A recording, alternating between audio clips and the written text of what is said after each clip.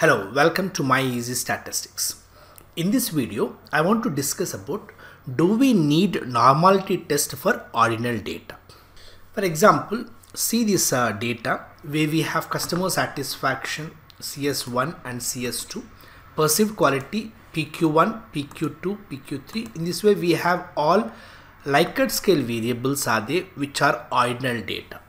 Generally, scholars ask that they want to do normality test for this type of ordinal data when we want to do the analysis.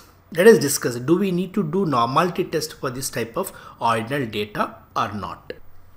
If you have a large sample size and you are dealing with ordinal data, it may not be necessary to conduct a normality test. Here's why. Normality tests are typically used to assess whether the data follow a normal distribution, which is a requirement for certain parametric tests. However, for ordinal data, the assumption of normality may not be relevant or necessary. Ordinal data are categorical in nature and often do not follow a normal distribution. With a large sample, generally in social science, we take sample of 300 and above.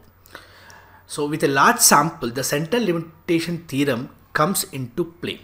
According to the central limit theorem, the sampling distribution of mean tend to approximate a normal distribution regardless of the underlying distribution of the data, provided that the sample size is sufficiently large.